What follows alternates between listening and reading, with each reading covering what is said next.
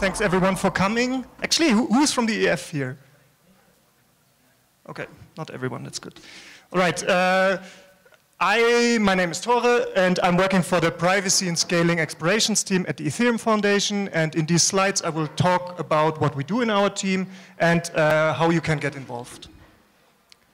Before I start, I would like to get a sense for the room, so please raise your hand if you have used a ZK-powered application in the past. Nice, that's like 30%, that's good. And who has written code related to zero-knowledge proofs? 1, 2, 3, and 2 are from our team. 1 is our grantees. Okay, and who would be able to tell a relative about zero-knowledge proof and explain high level what a ZKP does? Okay, 20%, great. Nice, so let's get started. The Privacy and Scaling Explorations team is one of the larger teams at the Ethereum Foundation, and what we do is we explore what can be done with zero-knowledge proofs, what type of applications can be built.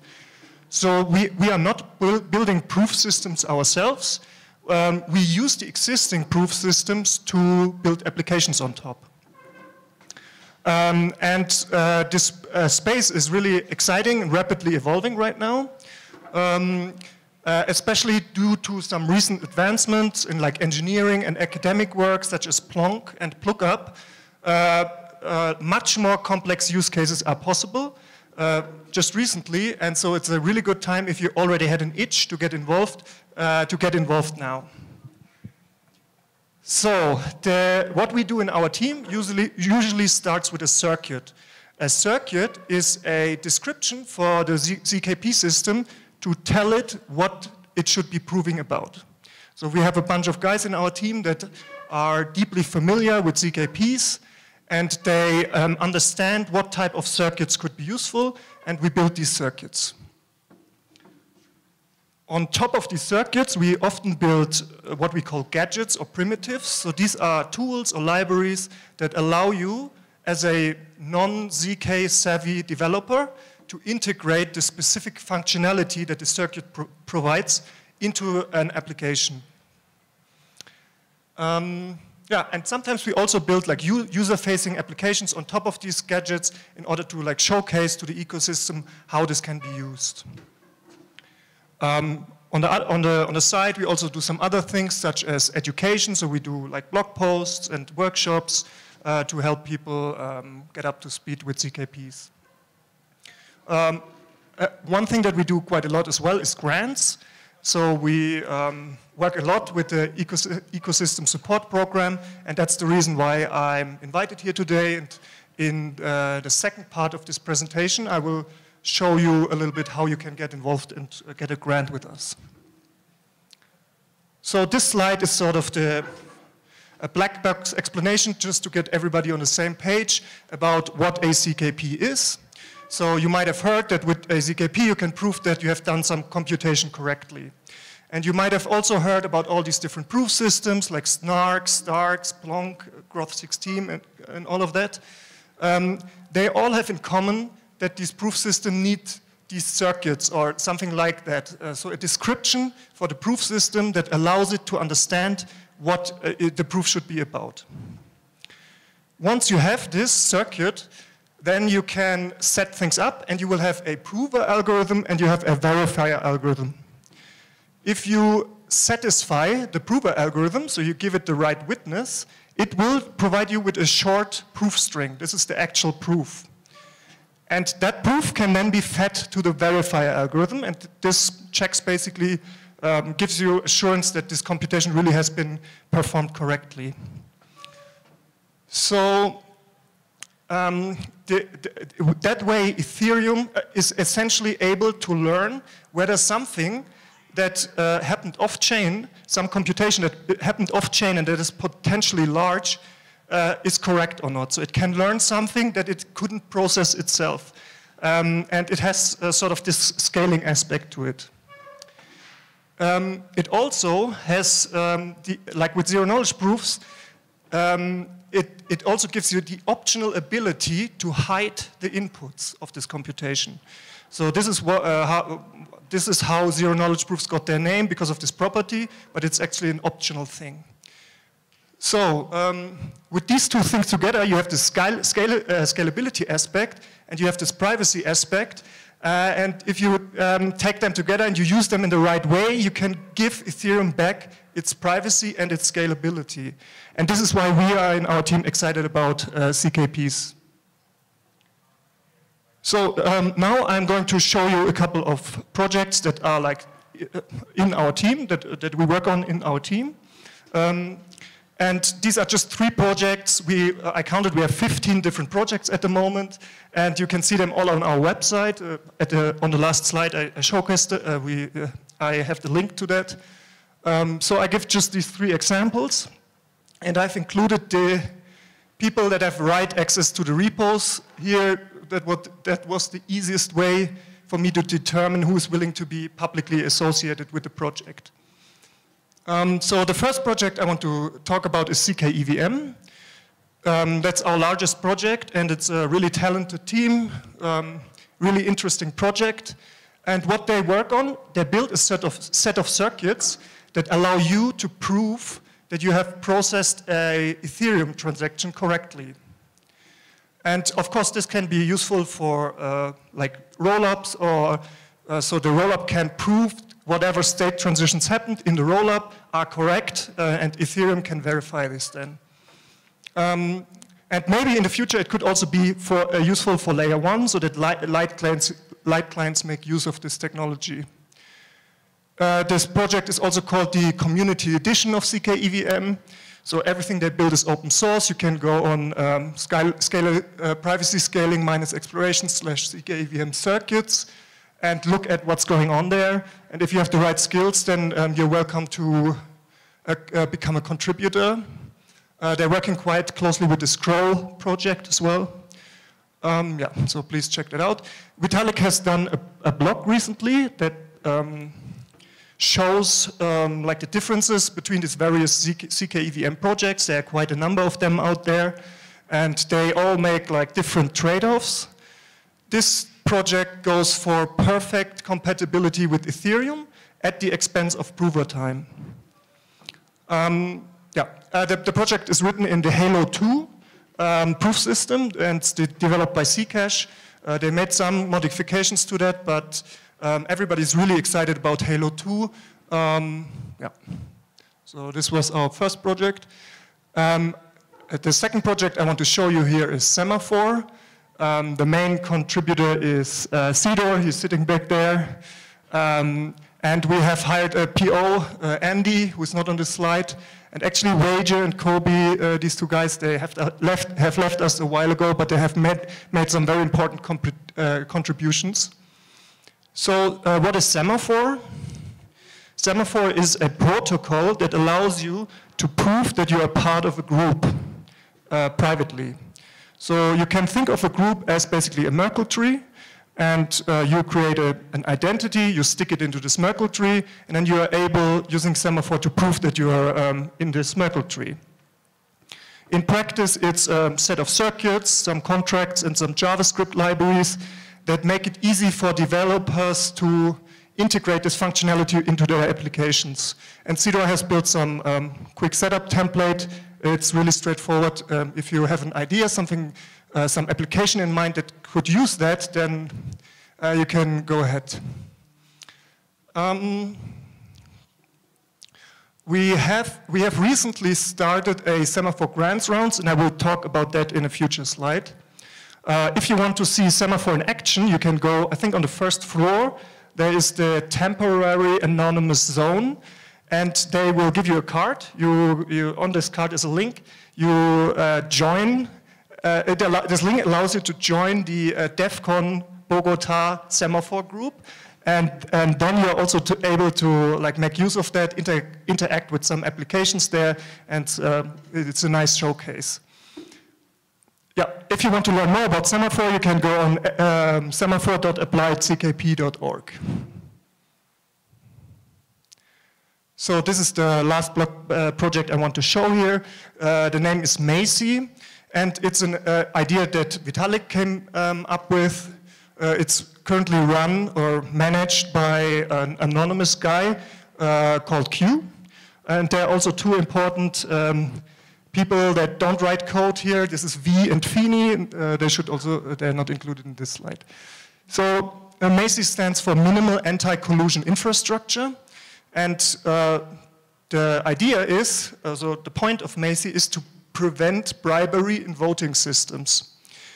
So as an example, you could think of something like Gitcoin, where there are voters that basically vote on allocation of funds. And in this system, someone could say, everybody who provably voted for me will get an airdrop later on. And so this would sort of distort these incentives of the quadratic funding system. And Macy can help you get around that using zero-knowledge proofs.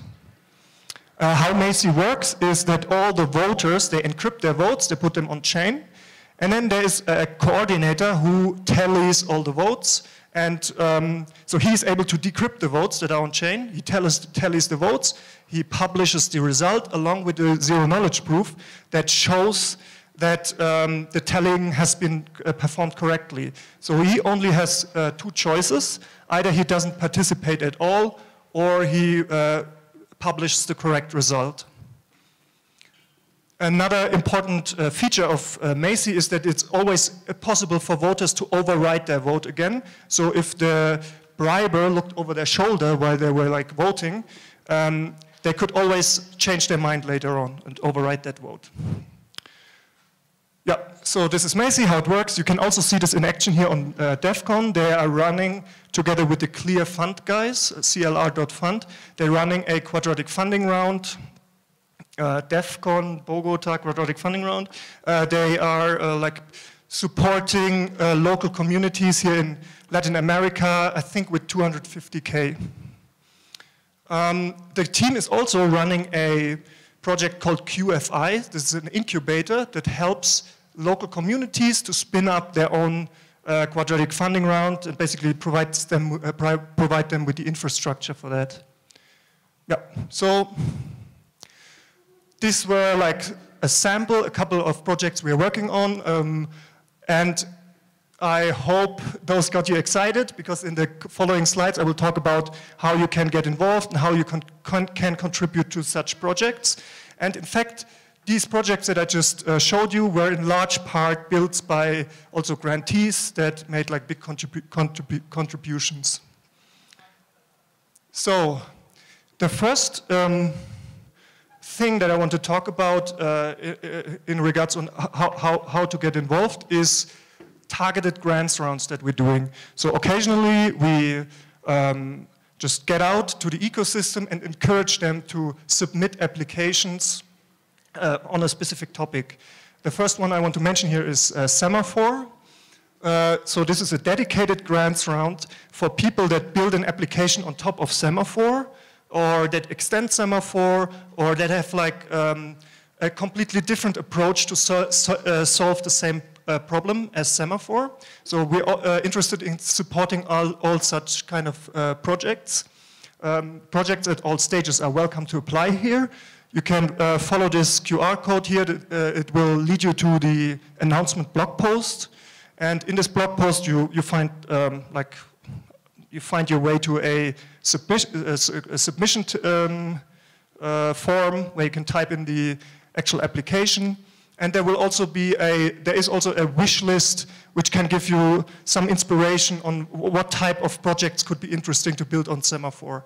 So examples for that could be anonymous voting application, whistleblowing application, anonymous chat applications, anonymous reputation systems. There's a huge amount of like untapped potential here. One of our guys had the idea to build like a private feedback bot in Discord that our team can use internally to like share feedback. So yeah, please, if that's interesting for you, follow this QR code and submit an application. An upcoming grants round that we are currently preparing is the L2 Community Grants Round. It is with James from the Ethereum Foundation. This will start on October 24th, so there will also be a blog post about that with a submission form and a wish list. So examples of interesting things here would be like R&D stuff, like cross-rollup execution, or compression for rollup, better compression for rollup data, L2 light clients, things like that. Educational efforts would be great to like inform the ecosystem about the advantages of rollups and potentially the risks. Yeah. So yeah, please look forward to that. These targeted grants rounds, we get quite a lot of grants from that, but that's not most of the grants that we're doing. Most of the grants are what I would call discretionary grants. So these are things where we find someone tweeted a cool project they did on Twitter, and we reach out to them and ask them, do you need support? Like, we can give you advice, or we can support you with funding. Or sometimes people also come to us with ideas. In general, if you are thinking about getting a grant from the EF, your first thought should be the ecosystem support program. Like, they have the right infrastructure and well-oiled machine to process your application and make it a nice experience. With us, it makes a lot of sense to talk directly to us, however, if you have a ZK focus and if you're an individual. We are not really working with like corps or DeFi project, DAOs or whatever. Like, this is just too difficult for us to deal with in terms of like the due diligence. Yeah, so these type of discretionary grants, very often these are people that build something on top of our projects or that extend somehow the functionality of our existing systems. So people find out what we're doing and just want to get involved somehow here. Quite often people come also to us with ideas on their own that we don't really have in-house expertise on. So we have been doing a number of ZK machine learning grants, for example, lately, and we like support them as good as we can with like what we know and with funding.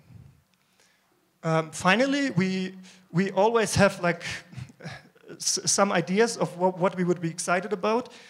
If you have no idea at all, like about what you would like to do, but you do definitely have the right skills to do something, then please talk to us. We have, like, these are normally the more difficult grants or more complex projects. Like, we would be really interested in supporting the Halo 2 ecosystem more, like building a DSL for that, make it as easy to write a circuit in Circom.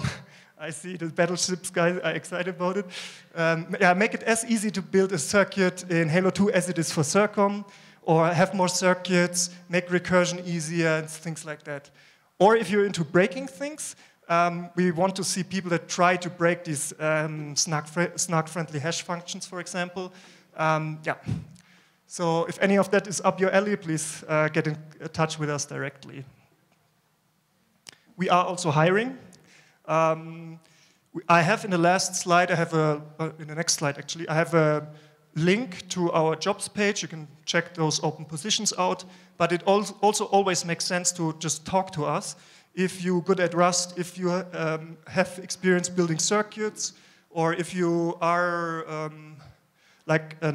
if you're just really excited about building applications that use CKPs in some way, and you don't really have a lot of deep experience in CK, it still makes sense to talk to us directly. We might just be able to find something for you. And of course, if you don't want money, everything is open source. Everybody's welcome to contribute to what we're doing. So this, the last slide, how to get involved. Our website still has our old name. It was called Applied CKP, so it's appliedckp.org. The GitHub is privacy-scaling-explorations. This left QR code here is for our job site, and the right QR code is for our Discord. We have a very friendly and open Discord channel, so please get in touch there. we would be welcoming you. Yeah, this was my presentation. Thank you so much. You can talk to me later, and you can reach out to me on Telegram at ck_th.